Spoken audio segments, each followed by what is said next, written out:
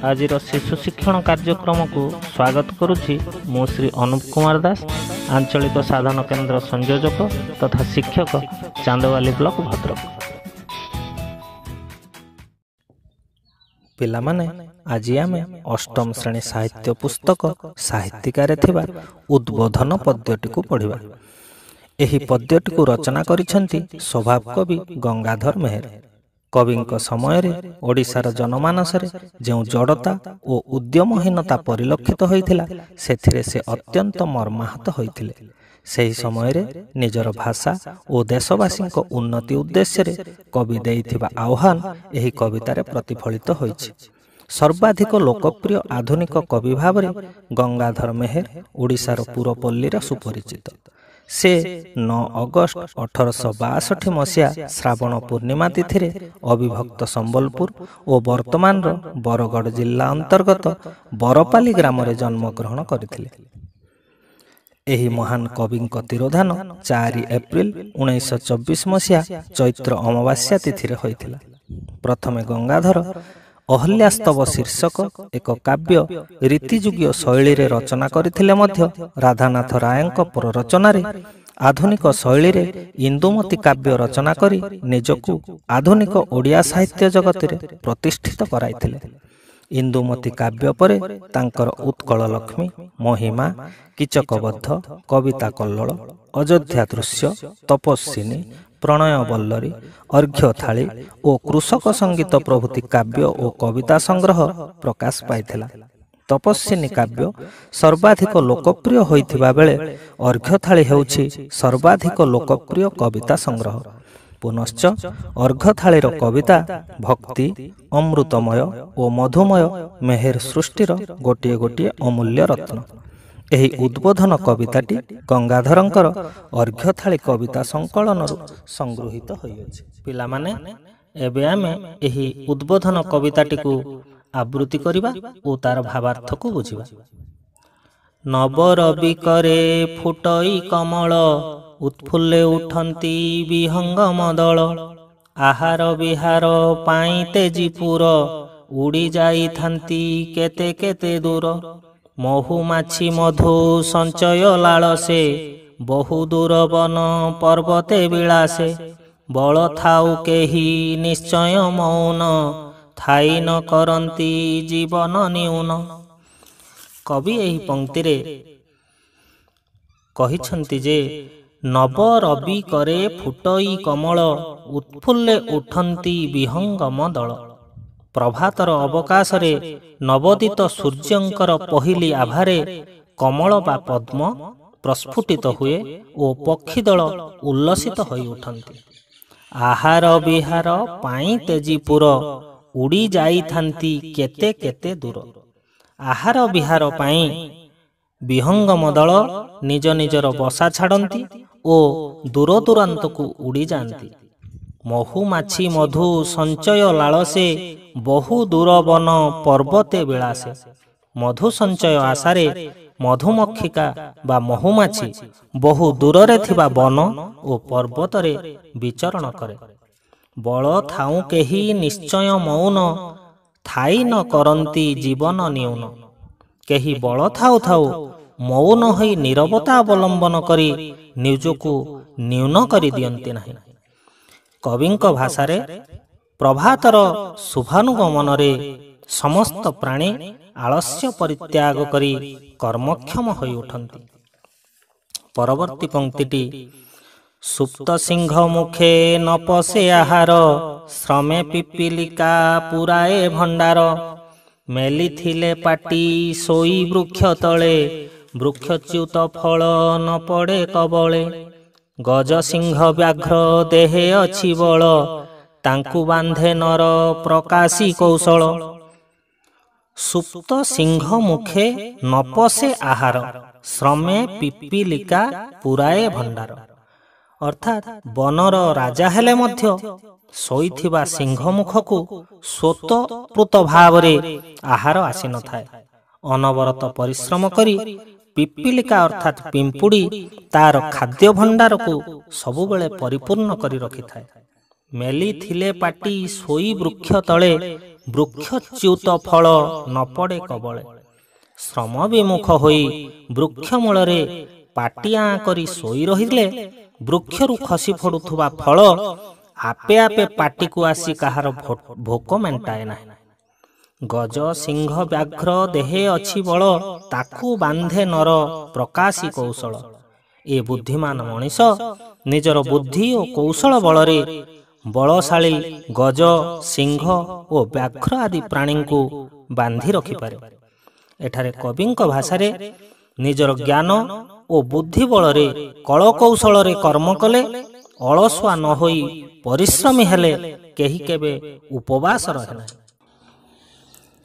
କବିତାର ପରବର୍ତ୍ତୀ ପଦଟି ହେଉଛି କୌଶଳ ଜନକ ଅଟେ ଜ୍ଞାନ ସିନା, ଜନମି ନ ପାରେ ଜ୍ଞାନ ଭାଷା ବିନା। ଭାଷା ଯୋଗୁ ସିନା ଦମି ଜୀବଗଣ, ମାନବ କରଇ ବିଶ୍ୱେ ରାଜପଣ। ଯା ଭାଷା ଦୁର୍ବଳା ସେ ନିଶ୍ଚେ ଅଧମ, କାହିଁ ହେବ ଆନେ ପ୍ରତିଯୋଗେ କ୍ଷମ। ଉଚ୍ଚ ଭାଷୀ ଲୋକେ ତାକୁ ନିଚ ଗଣି, ଉଚ୍ଚ ସମାଜରେ ହୁଅନ୍ତି ଅଗ୍ରଣୀ। ଯେ ନର ନ ବୁଝେ ମାନ ଅପମାନ, ନୁହଁଇ କି ସେତୁ ପଶୁର ସମାନ। ଯା ଭାଷା ଦୁର୍ବଳା କାହିଁ ତାର ଜ୍ଞାନ, କାହିଁ ତାର ରାଜ ଦୁଆରେ ସମ୍ମାନ। କବି ଏଠାରେ କହିଛନ୍ତି କୌଶଳ ଜନକ ଜ୍ଞାନ ଅଟେ ସିନା, ଜନମି ନ ପାରେ ଜ୍ଞାନ ଭାଷା ବିନା। ଜ୍ଞାନୀମାନେ ହିଁ କୌଶଳୀ, ଆଉ ଯଥେଷ୍ଟ ଭାଷା ଜ୍ଞାନ ନଥିଲେ କେହି ଜ୍ଞାନୀ ଗୁଣୀ ହୋଇପାରେ ନାହିଁ। ଭାଷା ଯୋଗୁ ସିନା ଦମି ଜୀବଗଣ, ମାନବ କରଇ ବିଶ୍ୱେ ରାଜପଣ। ଭାଷା ଅଭିଜ୍ଞ ମାନବ ଶକ୍ତିଶାଳୀ ଅଟନ୍ତି। ମୂକ ଜୀବଗଣଙ୍କୁ ଦମନ କରି ଏ ବିଶ୍ୱରେ ସେମାନେ ରାଜପଣ କରନ୍ତି। ଯା ଭାଷା ଦୁର୍ବଳା ସେ ନିଶ୍ଚେ ଅଧମ, କାହିଁ ହେବ ଆନେ ପ୍ରତିଯୋଗେ କ୍ଷମ। ଯେଉଁମାନଙ୍କର ଭାଷା ଦୁର୍ବଳ ସେମାନେ ଅଧମ ପଦବାଚ୍ୟ। ସେମାନେ ଭାଷା ବିଜ୍ଞାନୀ ମାନଙ୍କ ସହିତ ପ୍ରତିଯୋଗୀକ୍ଷମ ହୋଇପାରିବେ ନାହିଁ।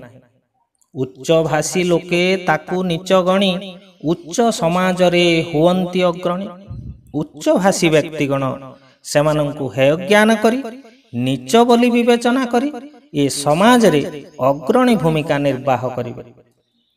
ନର ନ ବୁଝେ ମାନ ଅପମାନ, ନୁହଁଇ କି ସେତୁ ପଶୁର ସମାନ। ଯେଉଁ ବ୍ୟକ୍ତିମାନେ ମାନ ଅପମାନ କ'ଣ ବୁଝନ୍ତି ନାହିଁ, ସେମାନେ ନିଶ୍ଚିତ ଭାବରେ ଜ୍ଞାନହୀନ ପଶୁ ସହିତ ସମାନ। ଯା ଭାଷା ଦୁର୍ବଳା କାହିଁ ତାର ଜ୍ଞାନ, କାହିଁ ତାର ରାଜ ଦୁଆରେ ସମ୍ମାନ। ଯାହାର ଭାଷା ଦୁର୍ବଳ ସିଏ କେବେ ଜ୍ଞାନୀ ହୋଇପାରେ ନାହିଁ ଏବଂ ଶିକ୍ଷିତ ବ୍ୟକ୍ତିମାନଙ୍କ ପରି ରାଜଦରବାରରେ ସମ୍ମାନ ପାଇପାରେ ନାହିଁ। କବିଙ୍କ ଭାଷାରେ ଭାଷା ମଣିଷକୁ ଜ୍ଞାନୀ ଗୁଣୀ କରି ଗଢ଼ି ତୋଳେ। ଦୁର୍ବଳ ଭାଷା ନେଇ କେହି କେବେ ଏ ବିଶ୍ୱରେ ରାଜପଣ କରିପାରେ ନାହିଁ। ଉଚ୍ଚ ହେବା ପାଇଁ କର ଯେବେ ଆଶା, ଉଚ୍ଚ କର ଆଗେ ନିଜ ମାତୃଭାଷା। ନାହିଁ ଯେବେ ହୃଦେ ଉଚ୍ଚ ଅଭିଳାଷ, କର ଆମୋଦର ପଲଙ୍କେ ବିଳାସ। ପ୍ରତିବେଶୀଙ୍କର ଚରଣ ପ୍ରହାର, ଚିହ୍ନ ଶ୍ରେଣୀ କର ବକ୍ଷ ଦେଶେ ହାର। ଉଚ୍ଚ ପଦ ପାଇଁ ଡାକିଲେ ରାଜନ, କେତେ ଜଣ ଅଛ ତହିଁକି ଭାଜନ। ପ୍ରତିବେଶୀଙ୍କର ସହିତ ତୁଳନା, ତହିଁରୁ ବୁଝିବ ନିଜେ କେଡ଼େ ଦିନ। କରିଅଛ ପୁଣି ମାତୃଭାଷାହୀନ। କବି ଏଠାରେ କହିଛନ୍ତି ଉଚ୍ଚ ହେବା ପାଇଁ କର ଯେବେ ଆଶା, ଉଚ୍ଚ କର ଆଗେ ନିଜ ମାତୃଭାଷା। ଏ ସମାଜରେ ଯଦି ନିଜକୁ ପ୍ରତିଷ୍ଠିତ କରିବାକୁ ଆଶା ଥାଏ, ମନରେ ଉଚ୍ଚ ଅଭିଳାଷ ଥାଏ, ତେବେ ସର୍ବପ୍ରଥମେ ନିଜ ମାତୃଭାଷାକୁ ଉଚ୍ଚ ଓ ସମୃଦ୍ଧ କରିବାକୁ ହେବ। ନାହିଁ ହୃଦେ ଯେବେ ଉଚ୍ଚ ଅଭିଳାଷ, କର ଆମୋଦର ପଲଙ୍କେ ବିଳାସ। ଆଉ ଯଦି ହୃଦୟରେ ଉଚ୍ଚ ଅଭିଳାଷ ନାହିଁ, ତେବେ ଆମୋଦ ପ୍ରମୋଦର ପଲଙ୍କରେ ଶୋଇ ସୁଖ ସ୍ୱପ୍ନ ଦେଖି ବିଳାସ କରିବାକୁ କବି କହିଛନ୍ତି। ହେଲେ ଫଳ କ'ଣ ହେବ? ପ୍ରତିବେଶୀଙ୍କର ଚରଣ ପ୍ରହାର, ଚିହ୍ନ ଶ୍ରେଣୀ କର ବକ୍ଷ ଦେଶେ ହାର। ଆମ ପଡ଼ୋଶୀ ରାଜ୍ୟର କ୍ରମୋନ୍ନତ ପ୍ରତିବେଶୀ ବା ପଡ଼ୋଶୀମାନେ ଆମକୁ ହେୟ ଜ୍ଞାନ କରିବେ, ହୀନ ହେୟ ବୋଲି ବିବେଚନା କରିବେ। ସେମାନଙ୍କ କଟାକ୍ଷ ଆମକୁ ସହିବାକୁ ପଡ଼ିବ। ଉଚ୍ଚ ପଦ ପାଇଁ ଡାକିଲେ ରାଜନ, केते जन अछ तहीं की भाजन। आमर प्रगति बिना मातृभाषार उन्नति बिना आमे केबे राजांकर अनुग्रह लाभ करि परिबा नाही। आम प्रतिवेशींकर योग्य होई परिबा नाही। प्रतिवेशींकर सहित तुलना तहिरु बुझिब निजे केड़े दिन करी अछ पुणी मातृभाषाहीन। प्रतिवेशींक सहित तुलना कले आमर हीनता और न्यूनता प्रतिपादित हेब। आम मातृभाषा को हीन विवेचना कले आमे सबुदिन हीनमन्य होई रहिजिबा। कविंक भाषारे समृद्ध मातृभाषा मातृभूमिर नरनारी को उच्चासीन करे। कवितार शेष पदटी हेउछि मातृभाषा पोथी छुईबाकू करे अन्य केउ जाति लज्जाबोध करे। उठ भाई उठ नवीन आलोके शोईथिले चाही हसुथिबे लोके। शुभ कर्म पथे हुओ अग्रसर चक्षु मलिबाकू नाही अवसर। मातृभूमि मातृभाषार बदन दीप्त कर देई धन ध्यान मन। शुभ पथे विभू करिबे मंगल शुभ कर्मे हेब जीवन सफल। कवि एठारे कहिछंती मातृभाषा पोथी छुईबाकू करे अन्य केउ जाति लज्जा बोध करे। निजर अग्रगति पाई मातृभाषारे ज्ञान अभिवृद्धि करिबाकू पड़िबो। सेथिपाई आम भाषारे रचित पोथी पुस्तक गुड़िकू अध्ययन करिबाकू पड़िबो।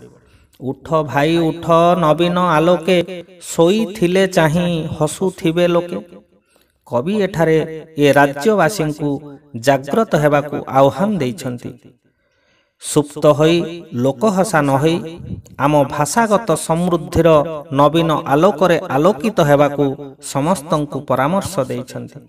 शुभ कर्म पथे हुओ अग्रसर चक्षु मलिबाकू नाही अवसर। एबे आउ पश्चाताप करिवार अवसर नाही। आम मातृभूमि और मातृभाषार प्रगतिर शुभकर्म पथरे आमको आगे जीवाकू पड़िबो। मातृभूमि मातृभाषार बदन दीप्त कर देई धन ध्यान मन। जातिगत और भाषागत प्रगतिर चिंतारे निमग्न होई आलस्य परिहार करी मातृभूमि और मातृभाषार समृद्धि निमित्त धन ध्यान और मन सबुकिछि उत्सर्ग करबाकू कवि एठारे आह्वान देइछन्ति। शुभ कर्म पथे विभू करिबे मंगल शुभ कर्मे हेब जीवन सफल। एभली एक शुभ कर्म पाई निश्चय विभू कृपा मिलिबो। आमर जीवन पथ शुभंकर हेब एवं मातृभाषार गुणगान रे आम जीवन सफल हेब। कविंक भाषारे जीवनर सफलता पाई मातृभाषार उन्नति अपरिहार्य अटे।